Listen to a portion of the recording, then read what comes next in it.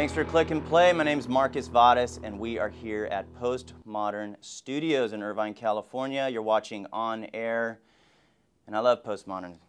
I love it. I wouldn't go anywhere else, Ryan. Bones it. Thanks, man. We got a really cool guest today. This guy owns a magazine that I'm pretty sure you've read. It's called OC Metro. His name is Steve Churm. He's from Churm Media. Let's go ahead and dive right in.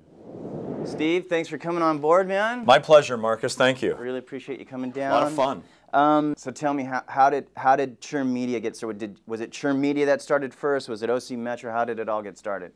I spent 14 years in daily journalism with 4 California newspapers. My last stop was the LA Times, where I covered politics and the environment. Loved it. I'm really a journalist at heart, and that's where I sort of cut my teeth in media.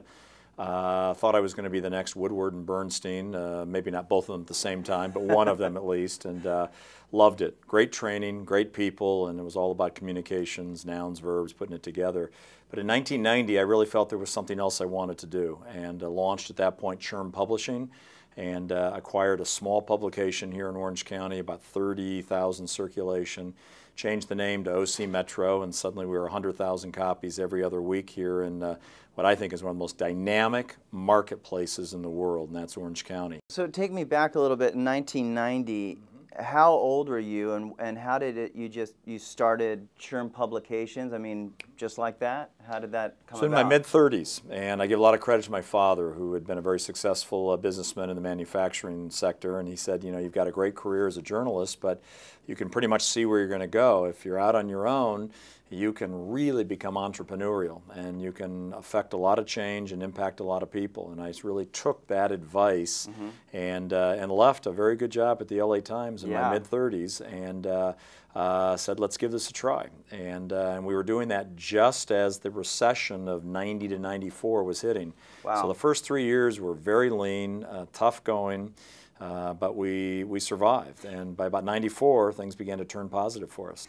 And then, so you own some other publications aside from OC Metro. We do. So did this all come under the OC Metro umbrella? Are these all same types of magazines? All controlled, circulated, all under the Churm Media, if you will, umbrella. So we have OC Metro, which is a business publication aimed at professionals and executives here in Orange County. We then launched a family product called OC Family, which has become a national award winner just in terms of the content. And that's aimed at moms, largely 25 to 40-year-olds. And of course, women are the most important, dynamic, and most attractive consumer group. So launched that, and then we put a sister publication out in Inland Empire called Inland Empire Family. And then about 2000, acquired 3 little golf magazines that we folded under one title called Southland Golf, and you can find that from like Ventura to Chula Vista to Coachella Valley and the Inland Empire. If I'm an advertiser, why would I put my ad in a magazine, you know, that I can't really look at the analytics on? Or what kind of analytics can I look at to show that your magazine's pushing my product? Interesting, there have been some recent studies that have shown that of all the advertising that's out there, newspapers, magazines, internet, TV, radio, magazine advertising still remains the most credible in the eyes of the end user, because generally when people are reading magazines, they are not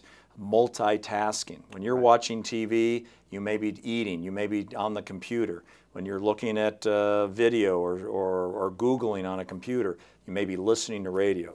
Generally, when you're reading a magazine particularly, more than a newspaper, you're focused on that one platform. So it's still a very effective medium because end users view it very credibly. So in the sense that you have that viewed as 100% focus. Exactly.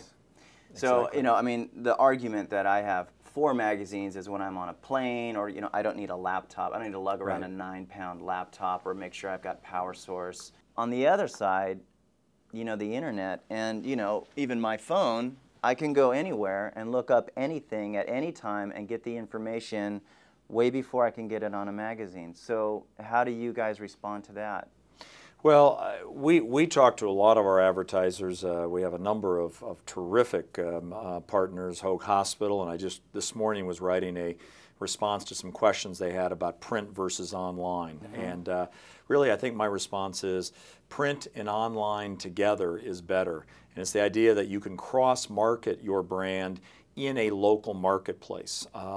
That mother who needs services at Hoag Hospital, she may be moving very quickly through her day. She may pick up OC Family Magazine at a particular stop along the way, see something she likes, sees the Hoag Hospital brand, and they can then point her to the website that she goes to once the kids are asleep at night when she has some time to go online. Same thing with Metro. It is cross-promoting a brand, and that's why we think the two in a hyper-local market like this still work, print and online together. Let's talk about online. How do you drive your readers, not just your readers, but how do you drive people to OC Metro online? It's been a fascinating transformation. We have now spent a couple of years trying to go from being a print-centric company, realizing that that was a fatal strategy. I mean, somewhere down the line, that would leave us with little or no business. We've gone from print-centric to really media-centric, and we have experimented along the way. And frankly, it has been challenging at times, both in terms of resources and making mistakes. But within Churm Media, we sort of subscribe to the idea that we can accept failure. Everybody fails at something. What I can't accept is not trying. And change is part of what we're doing. So how do we take what is largely a print piece and take that brand and make it really a multimedia platform brand? We've done a number of things. We do the only daily business-to-business broadcast every morning called the OC Metro Minute. With Tina Brigada. And we have 3 or 4 short business stories, things that are happening right here in Orange County.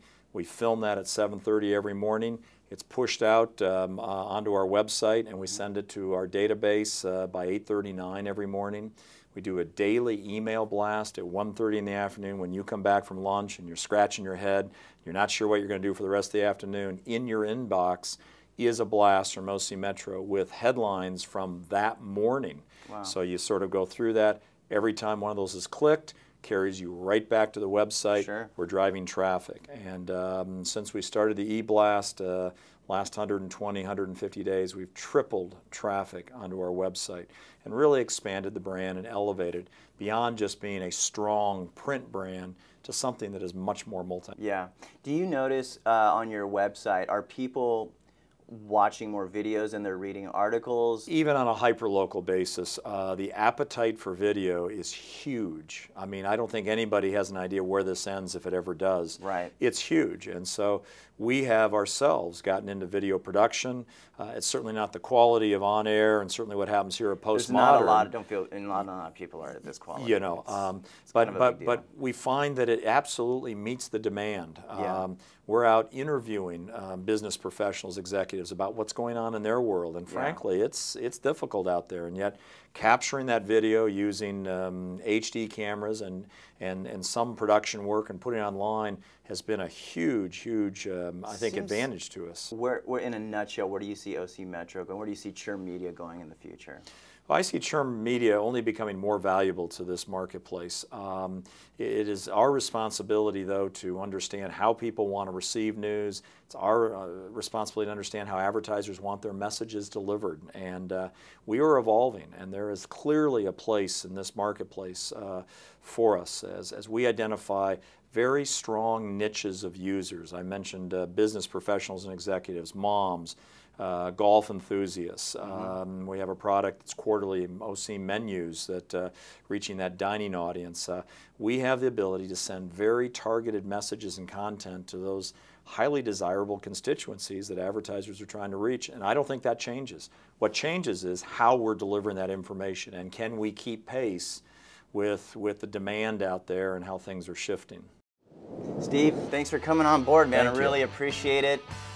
You know, I read a lot of these magazines, and OC Metro is definitely, in my opinion, one of the best ones out there. So pick it up, give it a gander. Thanks for click and play. We will see you next week on air. I'm your host, Marcus Vadas, and we are out of here.